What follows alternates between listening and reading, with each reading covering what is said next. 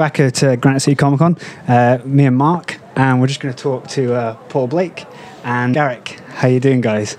We're doing great, thank you. How's the day going?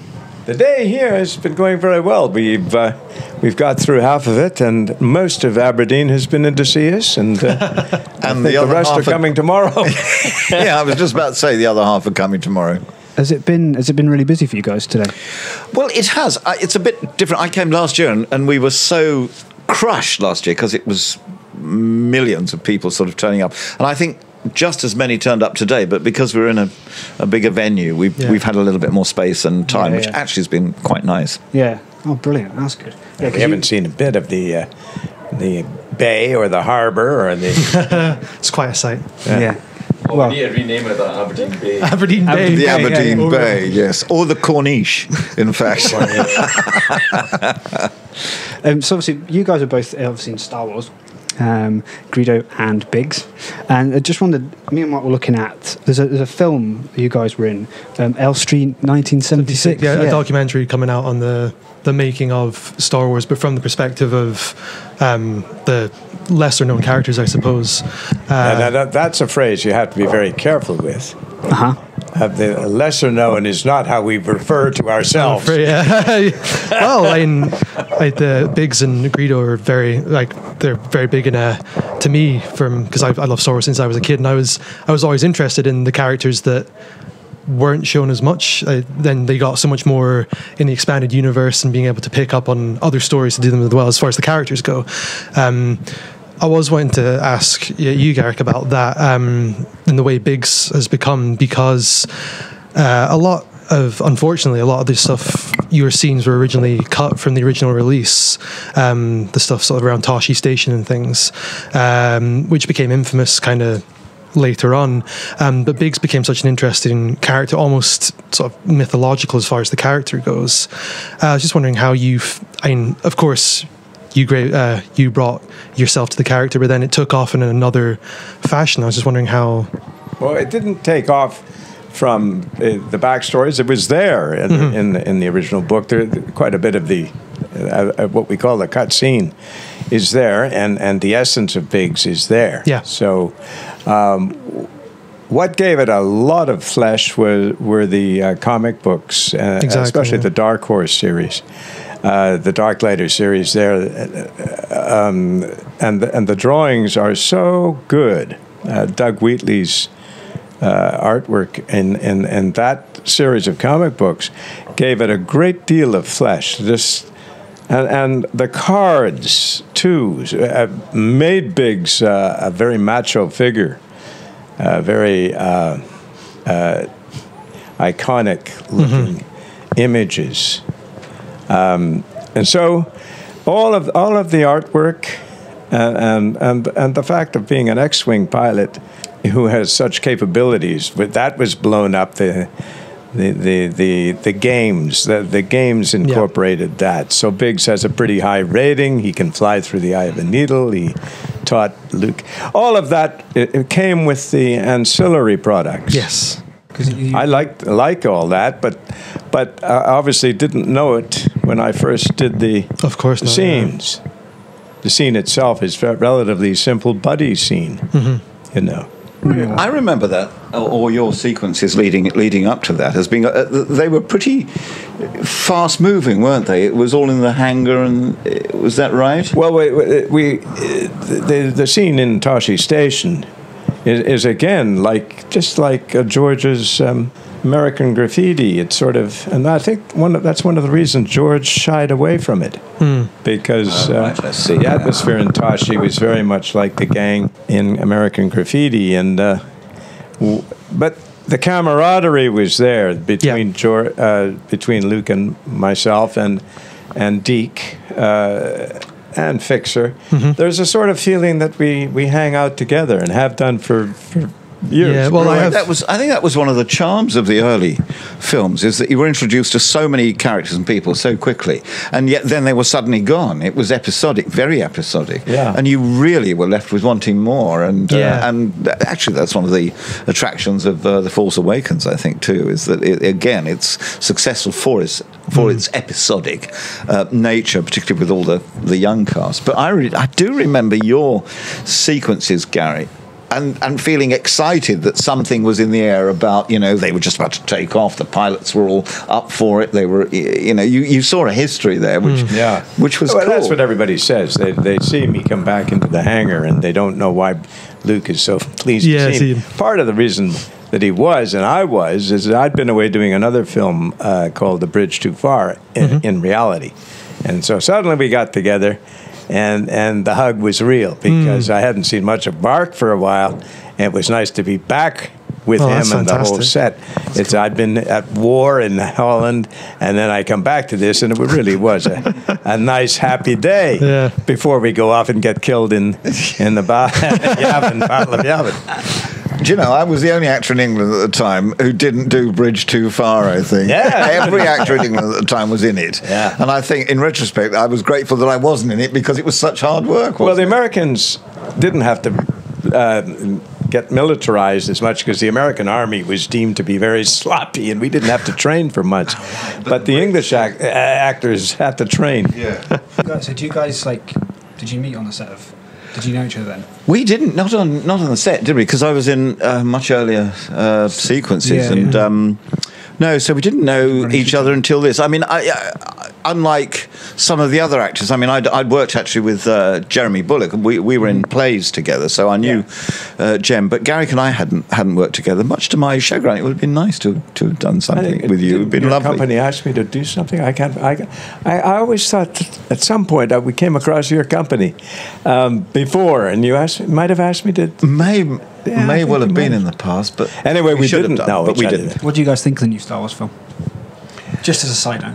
Well, I saw it actually not that recently, but I saw it a couple of months ago, 2 or 3 months ago, and kind of like everybody else, and went to my local cinema in Dorchester, which incidentally is a fantastic cinema, and a private, but I was. Like everyone, I absolutely loved it. I was blown away with it. It was all the good things that I felt about the original three. I felt about The Force Awakens, and I love the young cast. I thought Daisy Ridley was fabulous, and I'm a big fan of hers. I thought she held the movie together stunningly. I liked most of the young cast. I thought were absolutely terrific. BB-8, I'm a big fan of BB-8s now. I want one. Superb. And so it was cool. I loved it. Well, I saw it at BAFTA, and the curious thing was at BAFTA, they're older, a lot of them are older, and they're some of them quite serious, because they're looking at it in terms of awards later on. And also, they didn't know Star Wars as well as I did. and so a lot of the little references that were coming along, I was giggling away, and because there are so many pointers to New Hope. Yeah. And so I felt quite... in a way, privileged that you guys don't know really the way that I know. Because I'm normally in BAFTA, I feel very much a minor member. But in that case, I was proud to be there as an old veteran. Nobody knew my association, but I was proud to be there. Yeah. And I liked it enormously, Oh, brilliant. The other thing I was going to ask as well was, so you hear, obviously, Biggs is a big character, but you've done in loads of other characters as well in different movies. Spy Game, Mission Impossible. You mentioned Mission Impossible. The fact is, we were talking this morning about actors who can't remember their lines, and I was working with an actor. Bless his heart, I knew him for years ago, but he was going through a tough time. And so I had a long spiel as a reporter, then put the mic in front of him. I was interviewing Tom Cruise's dad, and unfortunately, he couldn't get it out. And we were working on the front steps of the Tate Museum, but they had to stop, and it never came out. So my name was on the film.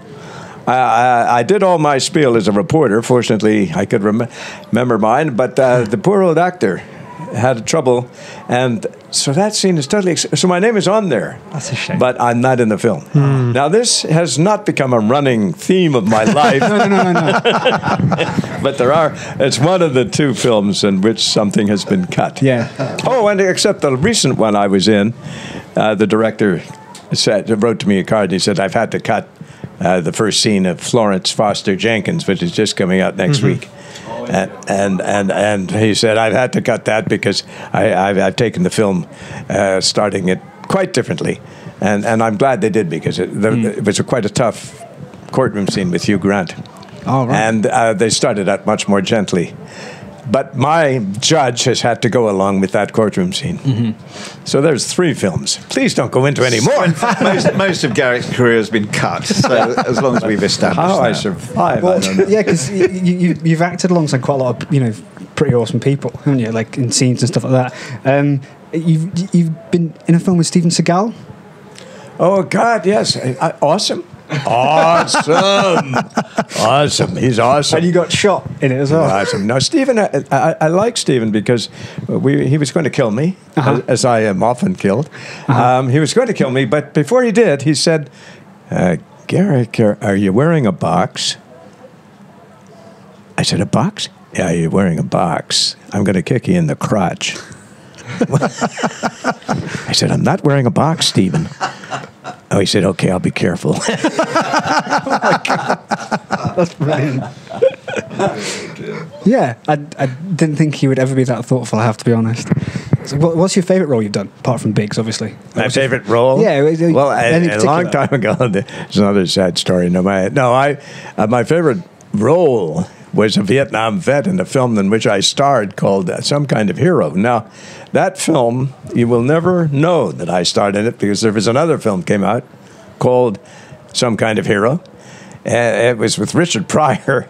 And my film, with a very nice cast, by the way, aside from me, was totally lost. I mean, It's gone. But that was my favorite role because I was starring in it. It was a time when Vietnam deserters were very much in force, very much a subject of. And anyway, but otherwise, no, my favorite film to be in, I mentioned it this morning, was Spy Game, which I had a very bureaucratic role, the head of the CIA, but it was just a very lovely atmosphere working with Tony Scott and Robert Redford and so on. It was just a very nice, and I admired Tony Scott and didn't meet Ridley, his brother, till many, many years later when I worked with him. But I loved the atmosphere on that. Brilliant. Just jumping briefly back to Elstree 1976, and it's coming out next month, or this month actually. I think it's coming out quite soon. Yeah. How much were you guys involved in that? I mean, well, I think we both had little bits. Okay. Really, because it's focusing on 10 of the actors. It was sold to us as sort of, it was a kind of affectionate little homage to what it was like being an actor in the 60s and the 70s, really, and so I suppose it showed a little of what it was like at the time, and what our lives were like, and what our lives are like now, and the passage of time, and what we've done, and all the rest of it. So it was kind of interesting to do. And I mean, I did a few bits and pieces down at home where I live in Dorset, and he came and did a few sequences down there. And I think Garrick did the same in London at his house. And I know Jeremy's done a bit, and Dave Prowse has done a bit. Dave Prowse has done some. Yeah, not in my house. No, what they did is because I direct audiobooks, and they came up, and I was directing an actor. Yeah, in Terry Pratchett's novel, The Long War, and they came and filmed quite a bit of the time in the studio, which isn't in the film, which is unfortunate because it looks as though Paul and myself and Jeremy and so on aren't still working in town. It seems as though we stopped after Star Wars, which is not the case. No, it was a tiny part of our lives, really. But that's why I was wondering kind of what it's from, because it's called Elstree, so the studio. I mean, so they obviously did concentrate on Star Wars because it's such a mega selling point from anybody's point of view, and and as Garrick's just said, I mean, our involvement in it was one tiny part of a life that was happening around about the 70s and the 80s. I mean, I then went off all around the world and worked in Hong Kong and other places like that, and then came back to England and worked in theatre for about 25-30 years and did TV and all the usual bits and pieces, more movies. And so from that point of view, it's not a very accurate representation of I suppose what it was like. But then it would have been hard to have done a really in-depth, unless you'd spent 2 or 3 hours on something, and pretty boring actually, because actors' lives at the time were either 100 miles an hour or stop. You know, and there was no in between. Either you were working constantly all the time, or you weren't. Or you were out of work and desperate to be finding some job. But it has its moments, I think, and certainly when I saw it, I enjoyed it. I thought there was lots of fascinating bits and pieces. Yeah, I'm looking forward to seeing it and seeing what sort of angles they come at and what we get unearthed and what is actually in the films. It should be quite good. What they cut as well. What they leave in, they take out. You know, how it's not credited. Yeah. Did they approach you for that then? They just phone you up and.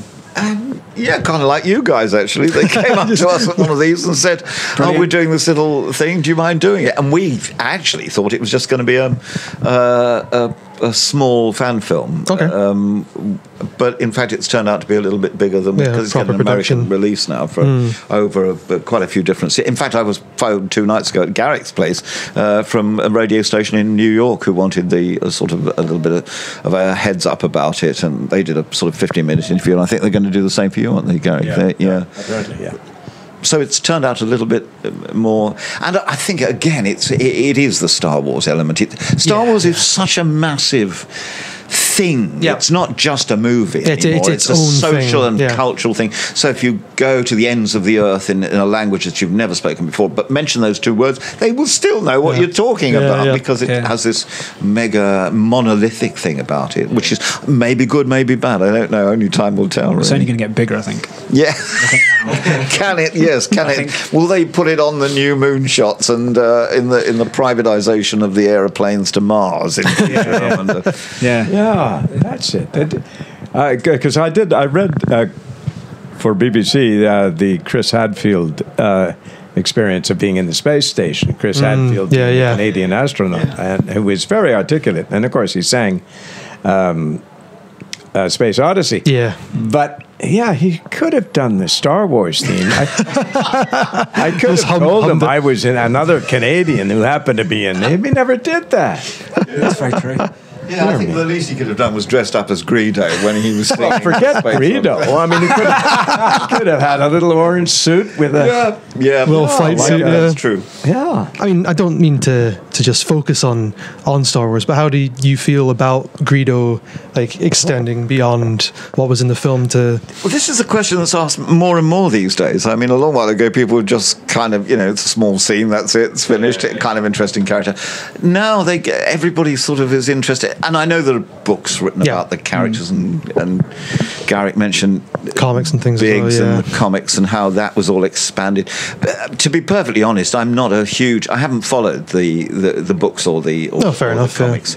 Although I am a fan, I like sci-fi before Star Wars. I was a fan then. I loved that earlier film that George made, the sci-fi film before Star Wars. THX, which I really enjoyed. So I was a bit of a fan before all that happened. So I do enjoy it, but I didn't kind of really get into Greedo's expanded story. And indeed, as far as the characters I've ever played in my life, as I sort of mentioned earlier on today, I by blowing my own trumpet, I played Swan in Marcel Proust's À la recherche du temps perdu, all 12 volumes. But the thing I'll be remembered for is for a green alien on my gravestone. Here lies Greedo.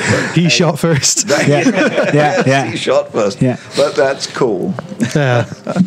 That is pretty cool, I have to say. Well, have you got anything else? No. That's just. Well, I think we'll. To say, guys. So we'll wind up. That's the extent of their universe. It's so narrow. Yeah, the universe is narrow. But thanks, guys. No, thank you very much. It's a pleasure. Thank you. Awesome. Thank you for being here. Pleasure.